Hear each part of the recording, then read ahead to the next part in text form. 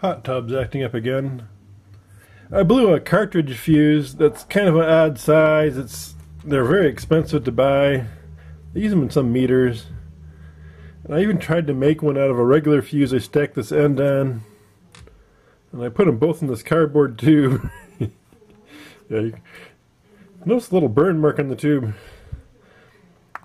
Well, it not only failed, I put a 15 amp in for a 20 amp fuse. And I know that with the proper cartridge fuse, I can put a 15 in there. I've had 15s before in there. And they usually hold pretty well. You know, they'll eventually blow at a random time if you don't use the 20. And I don't really know why the 20 blew, so I don't know if I have another problem in the circuit or what. This is that SC type fuse that the hot tub uses. I've seen it in some meters too. It's a fairly chunky fuse. It's ceramic, and typically these are filled with like a sand inside, so they're explosion proof. If you use the wrong voltage rating on a fuse, what can happen is when the fuse bursts, you form an arc of vaporized metal. If the distance is too small, then that arc, it can sustain itself, be hot enough to sustain itself and burn back, you know, both ways, and cause a major meltdown until the arc, you know, until it has to span a big enough distance to open up. So that's why a fuse that has the full voltage rating, like in a 3AG, if it carried the full voltage rating, it would have an element that was the same thickness all the way from cap to cap, you know, in a glass tube. But the ones that are necked down like this, well, on the caps it only says 32 volts. You know, on the end caps, if you look at the end caps on it. And here I'm putting it in a, basically powering a motor. I believe it was powering 120 volts. It might have had 240.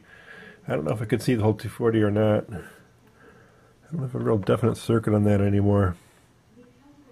Anyway, this fuse, even though it's totally blown and the glass is shattered, the more I fuss with it, the less it conducts, but it still conducted even after all of that.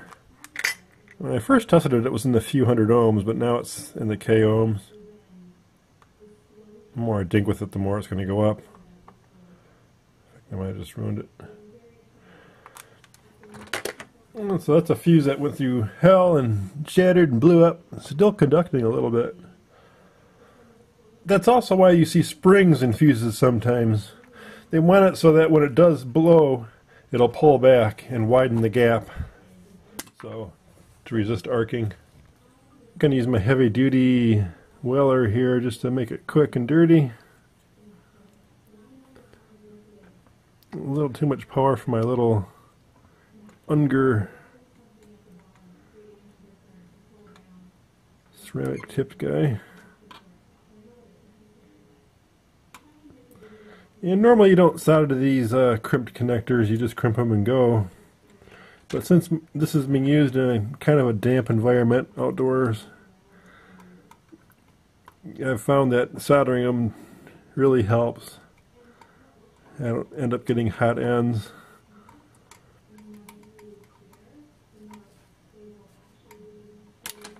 And then I'm going to try to get that heat shrink back on and re-shrink it.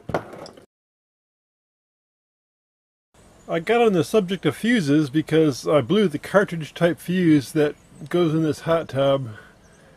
It's you can pay 10, 11 bucks for the stupid fuse. Get it online for about 7 usually. You can get it at some hardware stores in a 2-pack with a 15 amp fuse for about 15 bucks, 16 bucks, but that doesn't do me much good. Don't really need that 15 amp fuse. So, and my local hardware store had 10 and 30. My Dublin General store had 10s and 30s this time. They didn't have anything in between. So that was a no-go, and it's kind of good it wasn't. As much as I'm lecturing about the voltage limits of fuses and how they can arc across and cause disaster, the ATC fuses are frequently abused in that regard. They're frequently used in higher voltage applications than they were really intended to be used for. In the cable TV industry, the voltage is 90 volts in most plants, 90 volts AC.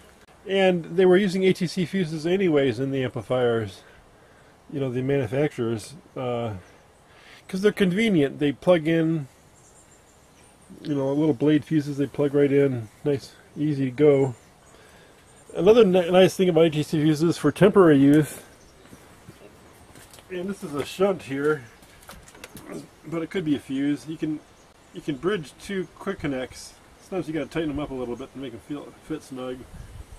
And right now I've got a fuse and a couple of quick connects right here. And it's really a bad way to go. You know, these aren't rated for any kind of voltage.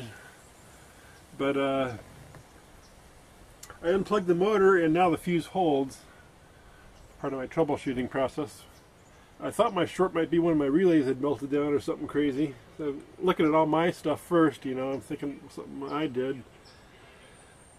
Unfortunately, the short traces all the way back to the motor, and I got the right voltages at the outlet of this thing where the motor plugs in. The motor's got a nice Molex connector, so it can be uncoupled with the 4 connections of the motor.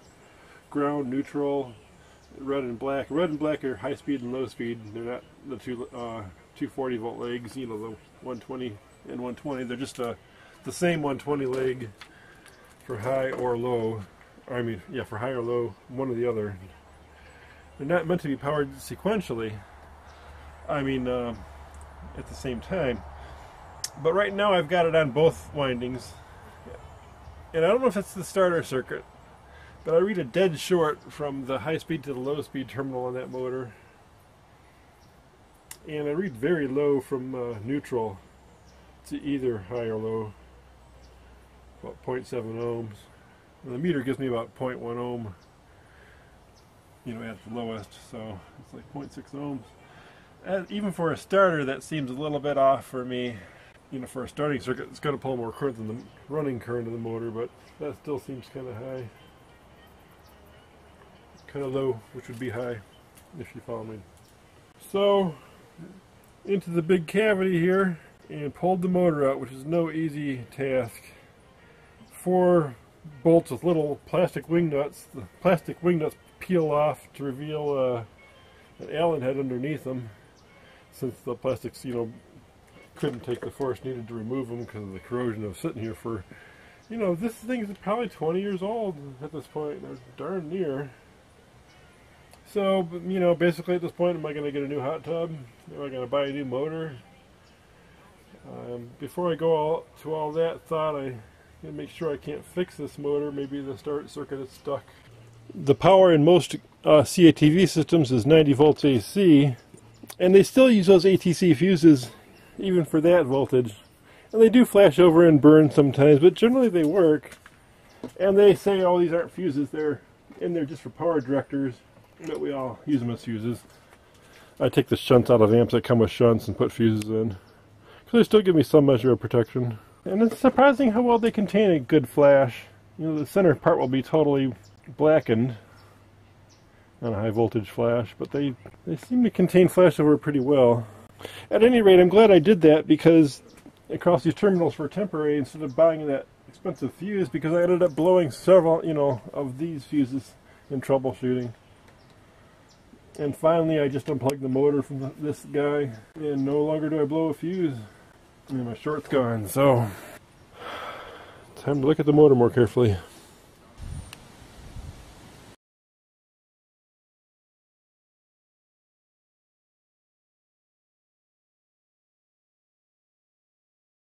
It's not looking great. I don't think they intended this motor to come apart. They kind of smashed it in certain locations. So to try to disassemble it any further, I might have to try to unbend the metal somehow and try to wedge that piece out. It's not going to be pretty. This motor's probably history. The reality is, even if I was able to clean up the contacts on the starter circuit and lube it, you know, and get it freed up, do I really want to risk this thing hanging again, you know, in a year or two versus a new motor? I don't know. If I can get it apart, if I could get it apart, I would. But it looks like it's not going to come apart gracefully. It's not meant to be taken apart any further than this. And even though this panel is below a panel, a cover that pretty much seals it, still one bolt of the 4 bolts in a nested little thing here is just packed with mud all the way, like a mud dauber wasp. I wonder if it was done before it was finally assembled in the factory. Maybe it was left like this open in the factory for a while. I can't see them getting in, maybe through this little hole, but this hole mates up to something. Or maybe not. Just see how it goes on. Maybe that hole is enough. At any rate, you wonder how mud can get inside of a clean environment. And that's your answer, I guess. I've tried miscellaneous tools on the crimps here. Straightened a couple of them out a little bit, I think, but most of them they're not going easy. I think I'm going to try drilling them, actually. I'm probably going to wait, though, until I get I ordered a new, I ordered a couple, actually, center punches. Since I'm always having so much trouble drilling, I got what's called a prick center punch. It makes a real small dent. If I get right in the middle of the crimp and don't wander out of it and drill into that crimp with a moderate sized drill bit, then I should be able to bend what's left of it into like 2 little mini tabs instead of 1 big tab, and put it back together eventually. But if I make a hole, I should be able to unbend them pretty easily, I'm hoping.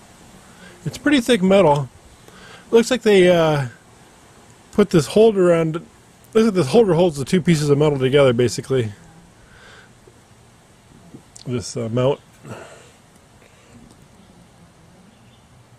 I guess they just buy this raw motor from GE. They keep advertising GE all over it, but it's not. It's some other brand with it powered by GE, kind of thing. So I guess they buy this part from GE and they put their own plastic ends on and their own pump on, and away it goes. The pump's kind of nice. It's never cracked. All the temperatures it's been through, I'm sure it's gotten a little bit of freeze action in it. It's been a real good pump.